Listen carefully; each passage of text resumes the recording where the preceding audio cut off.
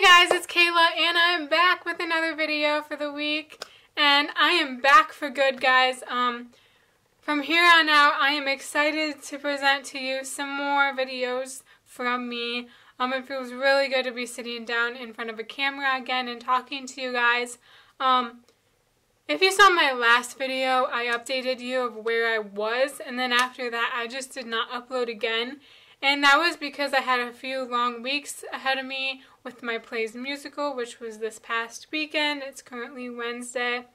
I had fun doing that. It was my last musical production. It was my last play production as a whole. And it was very exciting. We did Once Upon a Mattress, and that is like, if you don't know that story, it's basically like Princess and the Pea. So it was a very fun fairy tale Disney movie that Disney musical that we put together, and it was the funnest thing ever. And funnest is probably not even a word, but who cares? So I decided not to film, but over the weekend I came down with strep throat, which was not fun. I still kind of have it. It's going away. It's gone away a lot, and I'm so happy that it's gone away a lot, but I still have it, so I'm sorry if my voice sounds kind of weird. It's probably because of the strep. I'm hoping that this is my last time getting sick for the year, because I've been constantly getting sick. It's just one thing right after the next, and I'm so tired of it. I just want to be healthy, enjoy the last few weeks of my senior year in high school, and yeah. But let's just get right on to this video. This week's video is going to be 5 ways to help senioritis if you are a senior. I wanted to do this video a long time ago, but I think it's still appropriate to do it with me. This video will be going up. When this video is going up, I will only have 2 weeks and 3 days until summer vacation, and I am so excited. It's coming fast, guys. I have really bad senioritis. Like, I get home and I don't feel like doing any of my homework. I'm not motivated to do anything, and I don't know how to get out of it. Like, I've tried some of the tips that I have written down on my journal for you guys, and it doesn't work for me. I'm just completely unmotivated. I just want to be done. I just want to graduate.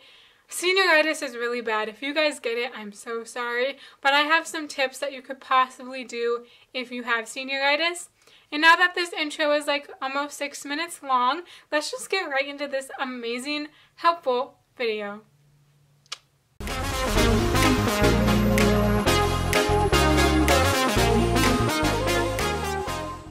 So, the first one is get out and walk on a nice day. It's May. It's currently May 3rd. It's really nice out today, and I would go on a walk or a run, but I don't want to get myself over sick again, because I'm still getting over my strep. But I think it's so nice to just go outside, get some fresh air, escape from the school world and escape from homework and stuff, and just think and walk and enjoy the creation that God made for us. I went out and got a walk-in with my cousin a few weeks ago, back in April, I think it was. We went a walk on, we have a dike here, which is basically a path, and then it's by the river, and we basically walked that, and that was 2 miles long, and it was amazing. I felt so refreshed after doing that, and I'm so happy that I got to do it with her. Plus I got to hang out with her, and we don't really get to hang out much anymore just because we have separate lives. My life is busy with senior year, her life is busy with college, and it's hard to hang out with her.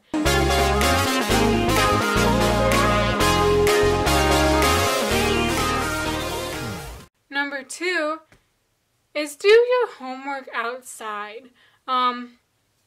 I did this before. I have a porch. It's an all-season porch. My cat stays in it. I went outside and I grabbed my laptop and I went out and I did some of my homework. I studied for some tests that I had out there, and it was nice for me because I got to listen to the birds chirping, I got to see the cars go by, I got to see the trees sway in the breeze and all that fun stuff, and it was really enjoyable. I don't know if I'll do it again though, because I want to say that it made me sick, but I think it was just because I was so busy and the musical messed with my immune system, but who knows?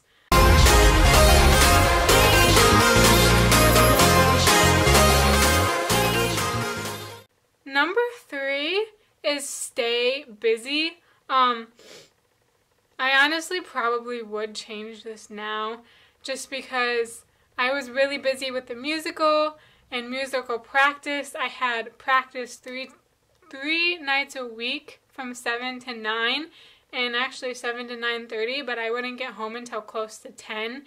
It was long nights, but I enjoyed it a lot. Staying busy though does help make the time go by really fast. We started practice in March, and now it's May. And it's amazing how fast time flies when you're having fun or staying busy. So that's just one tip.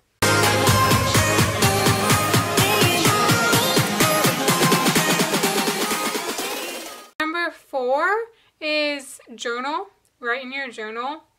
I don't know, write down thoughts that you're having with the end of the year coming, with being able to graduate. Write down your thoughts about like grades or any stress that you're dealing with in your life, just to get that up, like out of your system, so you're not bottling all that up. Just different things like that. And number 5, the last one, is take it day by day. I cannot stress this enough. I mean, it's good to look at the future so then you have an idea of what you want to do after you graduate, because believe it or not, graduation is going to come. Whether you're a first grader, whether you're an 8th grader, high school graduation will come. I remember in middle school, I wasn't even thinking about graduating from high school yet. I wasn't even thinking that it could even be possible, because I was like, it's so far away from high school graduation, I'm not even going to think about it. And now it's here. It's going to come eventually in your life, no matter how old you are. But you just gotta take it day by day, especially the last few days of school. You just want to get out of school.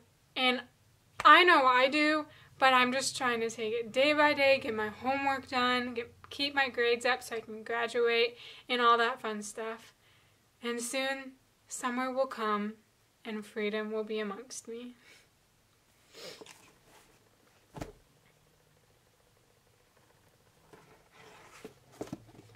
Alright guys, so that is all I have for you guys. I hope you guys enjoyed, and I will talk to you guys in my next video. Bye!